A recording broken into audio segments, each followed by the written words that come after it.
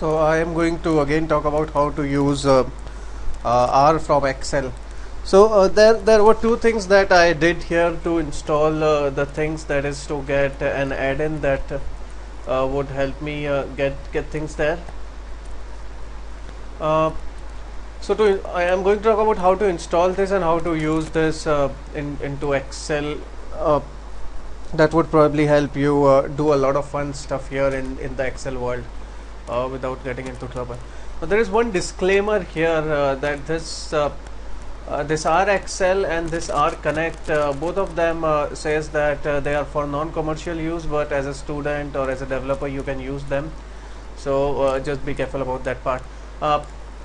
So I have been talking about how to use R into Excel because most of the people love Excel. They don't want to move anywhere other than Excel, and asking them to move into R is a little trickier part. So now our reference frame has changed from R to Excel. We are going to use Excel more or less, but we are going to play around with commands, with things that would go R, get the work done, and move back to Excel.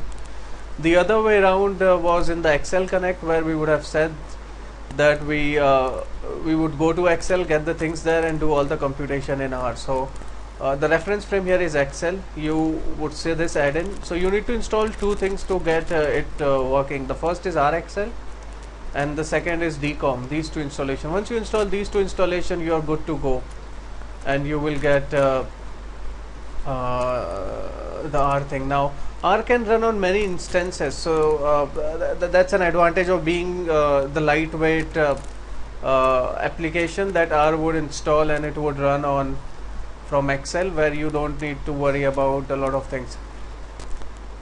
So this was about my testing that I have started. Probably I'll come to you back with a lot of features here. So you're going to start R, then R output. So let's start R. So this R is a 32-bit.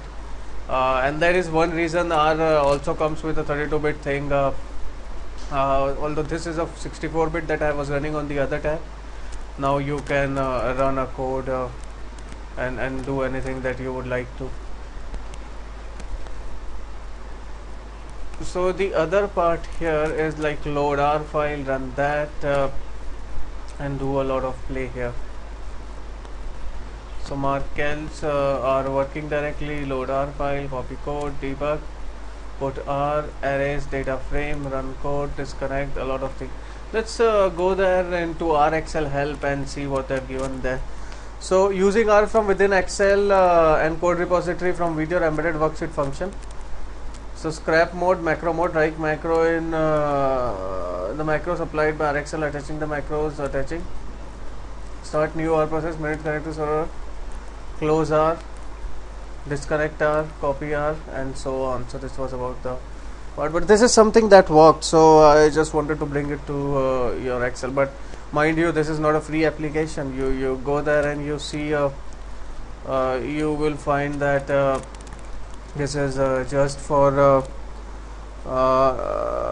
students.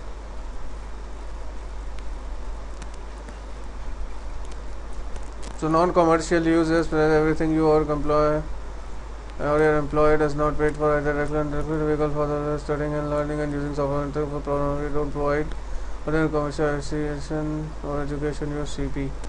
So that was it.